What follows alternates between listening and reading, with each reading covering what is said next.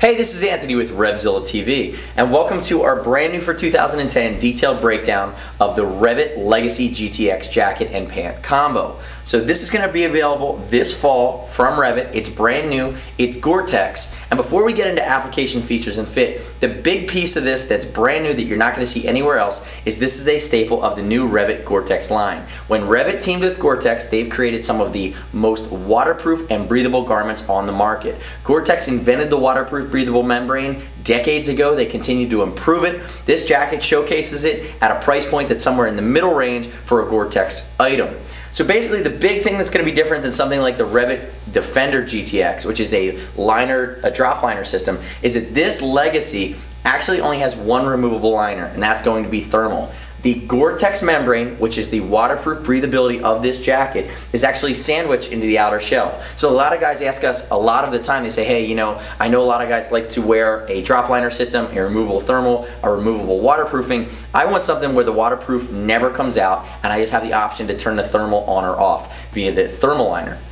A lot of those guys are in the Pacific Northwest, climates that rain a lot of the time. That's going to be this jacket. Now the Legacy jacket and pants, the Legacy jacket comes in 3 colors. You're looking at silver black, it comes in red black, and it also comes in all black. And the pants come in one color. They're going to be black only, which you can see down here. Price wise, it's going to come out of the gates, it's going to start shipping in late September of 2010. The pricing on this guy is going to be $549 for the jacket, $399 for the pants. Now as we get into application, it's truly a 4-season jacket. So you have complete precipitation blocking through the gore-tex. You're going to have waterproof, rainproof, snowproof. The whole line of anything from the exterior is not going to be able to get in. But you're also going to have thermal protection that you can take out, and you also have some ventilation. So in the summertime, let's walk through the ventilation here, which is going to keep you cool when it's hotter out. You have 2 main zippers here on the front that are going to flow air. Now the thing that you're going to have to realize about this, to make it completely waterproof and to include that liner sandwiched in, they call it Gore-Tex Z liner. It's a 3 membrane system that's on the outer shell here.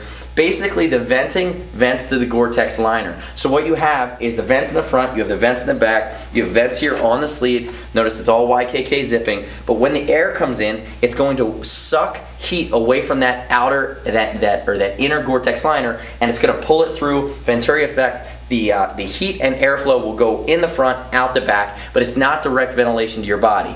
If you had direct ventilation to your body, you're basically compromising the waterproof of the Gore-Tex, because if you had vents, and we've seen other jackets that will do vents that directly go to the body that have the, you know, a Gore-Tex membrane or a waterproof membrane that's sandwiched, what happens is you're putting holes in the jacket. No zipper. Even the zippers we see on some of the waterproof stuff, you know, like the Infinity suit, it's a zipper that's adopted from scuba diving. That stuff's not completely waterproof. So even with that gasket seal system, you're still going to get water through. So for this guy, the venting goes to the Gore-Tex membrane. You can see it behind there. It's going to channel air in, suck heat away, and it's going to pull it out through the back. Ventilation here, ventilation here, ventilation on the back. You're also going to have side vents on the leg down here. I don't know if you want to come down and look.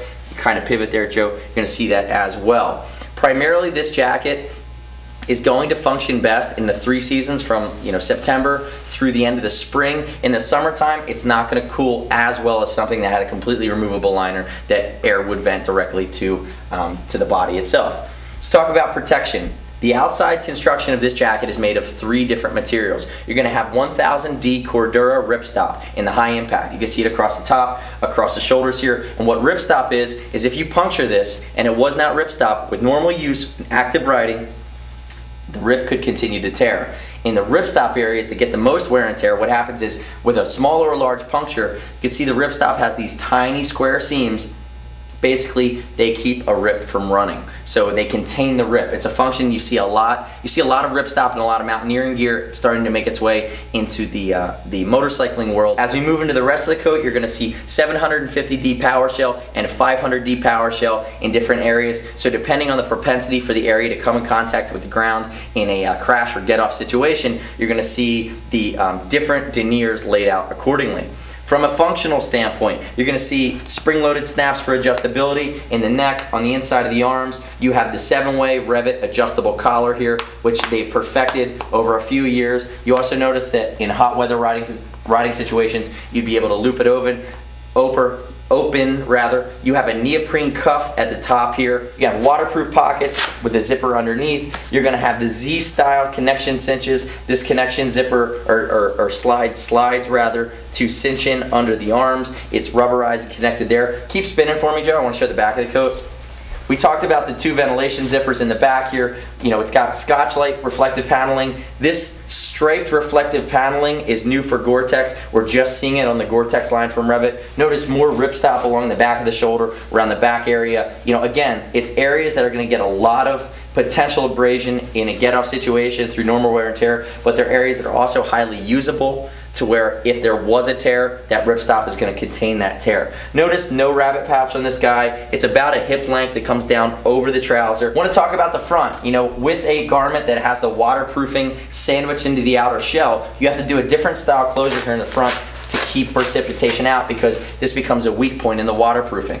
So you're going to notice that we have the rain gutter system, which you see on a lot of externally shelled or externally membraned jackets from Gore-Tex or beyond. This keeps the water from coming down this roll that's tacked right here to stay closed. Adds another layer of protection. You know, we talked about YKK zippers. A lot of guys talk about using YKK zippers. They'll use them in the main connection. They'll use them maybe in the connector zip, but everywhere else you use cheap zippers. Not so with REV'IT. This is all YKK throughout, even to the smaller zippers. This is a detail factor. It's something they do in all their garments. REV'IT spends a lot of time on quality. They spend a lot of time on R&D. It's what makes the product potentially more expensive, but it's also what makes it more comfortable, more protective, and makes it last forever.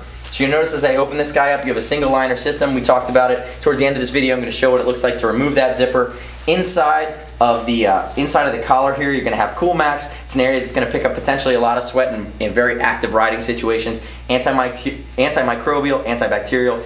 Between washes of this guy, it's going to stay longer. The entire exterior of this guy is Teflon coated. That's to add a direct water repellency layer. So before the water even has a chance to get through the outer shell and hit that Gore-Tex membrane, it's got a great chance of beating and just rolling away. These are going to be the Legacy pants. You have a single snap with a zipper and you have a gaiter behind it. Very important again when the waterproofing is built into the outer shell.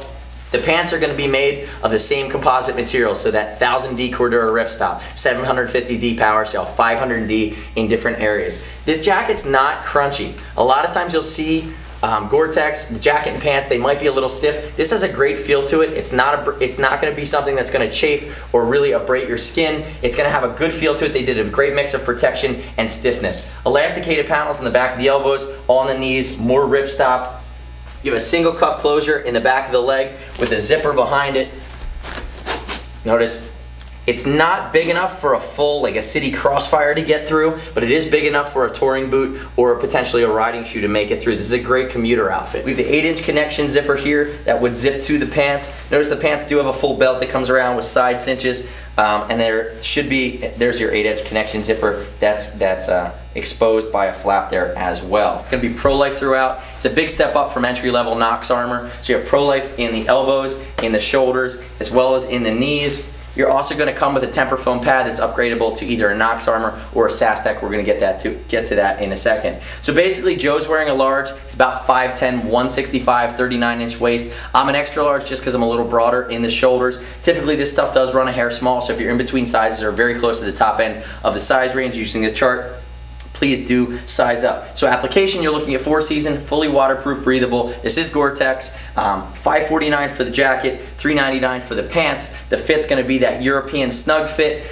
Use the size charts effectively. Call us if you need any help. As always with this stuff, it's going to ship for free. It's over 39 bucks. We're also going to do free first exchange shipping on this item, and you are available to earn Zilla cash on this guy as well. Available at RevZilla.com/RevIt. If you need any help either deciding on the Legacy outfit or comparing it with any of the other Gore-Tex or waterproof breathable outfits we do have here at RevZilla for adventure style and touring, give us a shout, 877-792-9455 or cs@RevZilla.com via email. I'm Anthony. I'll see you next time. Once again, this is the REV'IT Legacy GTX outfit, new for 2010 in the Gore-Tex line from RevZilla.com. We'll see you next time.